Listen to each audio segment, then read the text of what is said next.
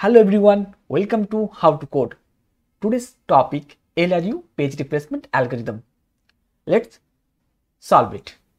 As input, we have number of pages and we have to store them inside some frames. Okay, so as input, right now I have 2, 3, 2, 1, 7. 5 pages are available and number of frames available 3.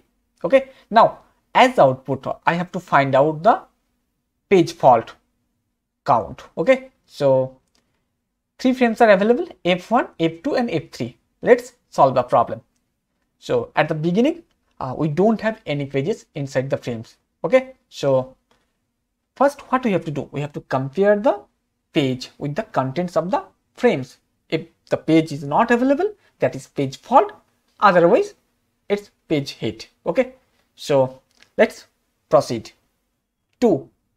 Now 2 is not available inside the frames, so that's why 2 is page fault. Okay, so let's put 2 in the first available frame, that is F1. Now F2, F3 both are empty right now, so I will place a cross for page fault. Okay, next page 3. Again 3 is not available inside the frames, but we don't have to place 3 inside F1 because right now available frames are there. So next available frame F2, so let's put 3 in F2 and F3 still empty, so this one F2, no replacement right now, but this is a page fault. Okay, so again another cross. Next page 2. Now again just we have to compare 2 with the contents of the frames, and right now 2 is available already inside the frames, so we don't have to place 2 again into the frames. So this one a page hit. Okay, so this one page hit. Fine. Next page 1. Again we have to compare with the frames, and yes, 1 is not available, so 2, 3 and luckily right now we have 3 available frames. Okay, so no need to replace any page. Fine, so place 1 inside frame 3. Okay, F3. Now next page 7. Now 7 is not available inside the frames, and interestingly no free frames are available.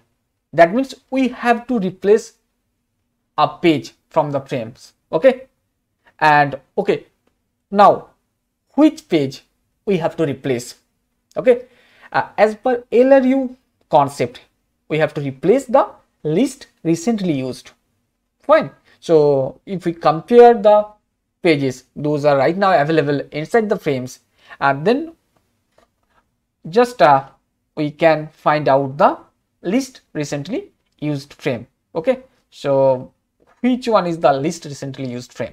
So obviously 3 is the culprit. Okay, so here we have to replace 3. Fine, that means F2 will be free after the replacement and 7 will be available. That means we can place 7, page 7 inside frame 2 or F2. So again 2 is there, 7 and 1.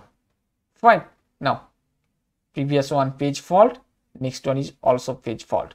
So how many page faults are available in this calculation?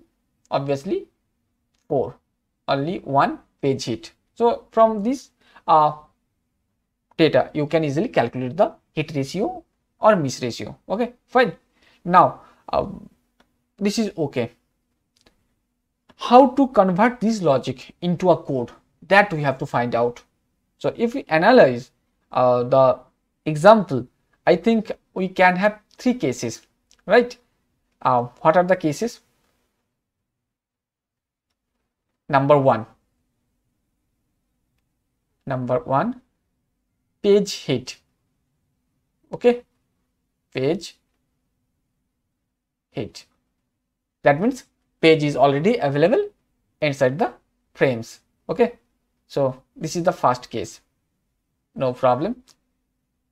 Second case, page fault, this one, or maybe this one. Okay, page fault. Right now 2 is not available in these frames, but 3 frames are available. Okay, page fault, but 3 frames. Now case 3, again page fault, but no 3 frames. Okay, no frames are available to accommodate that page. So we have to solve these 3 cases. Number 1, page hit. Number 2, page fault, but we can accommodate that page in 3 frames. Okay, and case 3, page fault, but no availability of the frames. Fine. So we have to implement these 3 cases. Now, before coming into the logic, let's analyze the input part. That means how many variables we require for this coding. Okay, now obviously we need 2 arrays, one for page, number of pages. So this is the first variable. Next we need another one for frames. Next we need a page fault variable that will just save the number of page faults. So we can have one fault variable. Next some loop counter, and obviously number of pages, number of pages np, number of frames, and later we will use the variables as per the requirement. Okay, so right now I am not giving too much importance to the variables. Fine. And we need another array actually, that is the time array. You can use any other name to store the recent usage of the frames. Okay, which frame recently accessed. So this array will store that one, because we require this data for replacement of the pages. Okay, so we require the recent access data, so that we will store in time array, and the size will be same of number of frames. Okay, so that's it.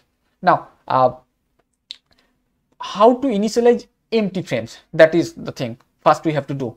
How to initialize empty frames? We can put any minus number. Okay, so for that just one for loop is enough, and inside that for loop it's like for say any loop variable I equals to 0, I less than number of frames, that is nf.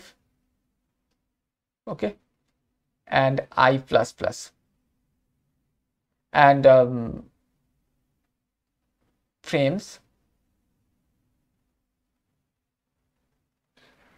I equals to -1. So -1 indicate that the frame is empty. Okay, so this is the initialization part. Before going to the coding, we have to initialize the frames with -1, so that it will indicate that the frame is empty. That's it. Okay, fine. Now let's go to the first step, and that is page hit. How to implement this case number 1. Okay, and that is page hit. Now for that what we have to do, we have to just compare the content of the page with the content of the frame. That's it, nothing else. So how to compare? First page, yes, so page, now this is the variable I that will control the page array, equals to frame content, another loop variable. Okay, so if this is true. That means page is already available in frames. Okay, so that's it. That is the logic for case number 1. Now, how to do this? Obviously, we require 2 for loops, one for controlling the page, another one for controlling the frame. So just use 2 for loops. One I equals to 0, I less than number of pages, that is np, and I plus plus, this one. Again, we require another for loop for controlling the frame, that may be j less than nf, right, number of frames, and j plus plus. Now, this is the if condition. If this one true, that means it's page hit. Okay. Now, the behavior of the